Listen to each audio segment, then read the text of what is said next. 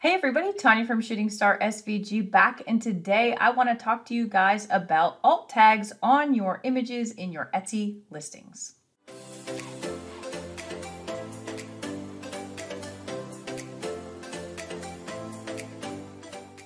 So if this is your first time here, go ahead and click on like and subscribe below, as that does keep me motivated to continue making these videos so that way you can grow your business and change your life. Etsy just doesn't seem to want to give up. They have just rolled out a new feature that may or may not be available in your shop, where you have the ability to alter the alt tags on your listings in Etsy. And for those of you who don't know what alt tags are simply just text that is utilized for things for the visually impaired. And so screen readers will pick up on this alternate text and read it to the person who is utilizing the screen reader.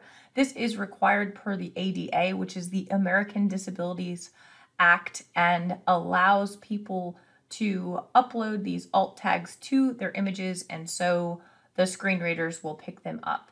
Now, by default, Etsy has always utilized the listing title as the alt tag, but for things that are very, I want to say descriptive, the titles don't always do the best job. And so Etsy is rolling out the ability to use the alt tags. So I'm just going to go ahead and show you what that article looks like. So it talks about how to add a text alternative to your listing, and they talk about the alt text, providing an image description to buyers who can't see what you're showing in your listing images. If your default shop language is set to English, you can add an image description for each of your listing images so that your content is accessible to blind and low vision individuals. These descriptions don't appear visually on the page. Adding a text alternative to your listing image also positively impacts your listing SEO. So when Etsy says that it positively impacts your SEO, I have no flipping clue what they're talking about. They may be referring to Google metadata that might be being pulled, but when they talk about this, it just makes no sense because it doesn't really pull into the Etsy algorithm. So I wouldn't spend too much time stressing about this. When you start to create new listings, if this is something that you would like to add, then I highly encourage you to do so. I feel like it is way more important for physical products to include this alt text, whereas in digital products, if you are utilizing the proper methods of tagging your items, you should have a very descriptive title that just has three main keywords describing what you're selling. Therefore, it won't have such a great impact on you, okay? So again, to add the alt text, you want to go to their shop manager and go to listings, select your listing, and then add the alt text and choose save, and I will show you how to do that. They talk about how to write a great image description and recommend keeping it up to 250 characters or even less. So example of the alt text for something like this is you would hover over the photo, it would show you the alt text, and this is what the alt text would be for this particular item, describing exactly what this is, which is a watch display holder resting on a table made of a long wooden block base with three thick round columns sticking up enough for a watch band to sit sideways.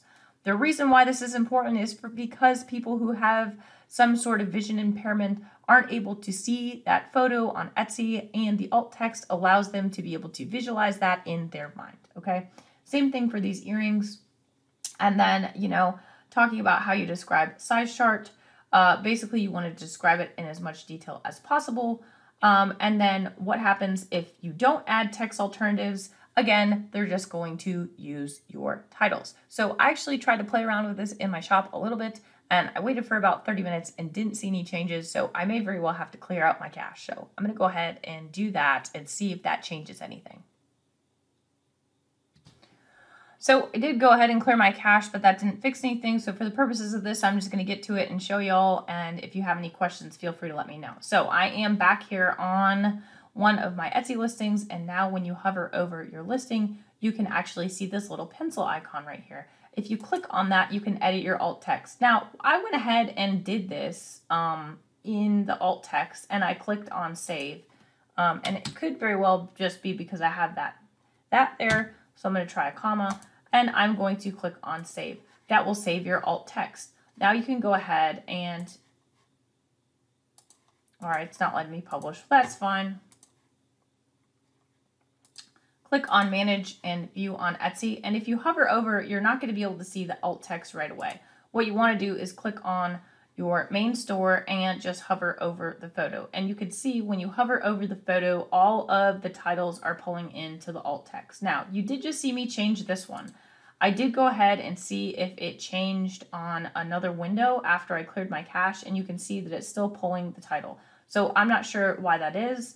This is another reason why I'm saying don't put a ton of time into it, because I'm not sure how long it's going to take for Etsy to roll this out after you've made the changes to your listings. Maybe just try to do it in the future. So I just wanted to talk to you guys about alt text, what it is for, what it means, how you can edit your alt text, and just reinforce that it is not something that you should lose your mind over, which a lot of people currently are on the Etsy forums.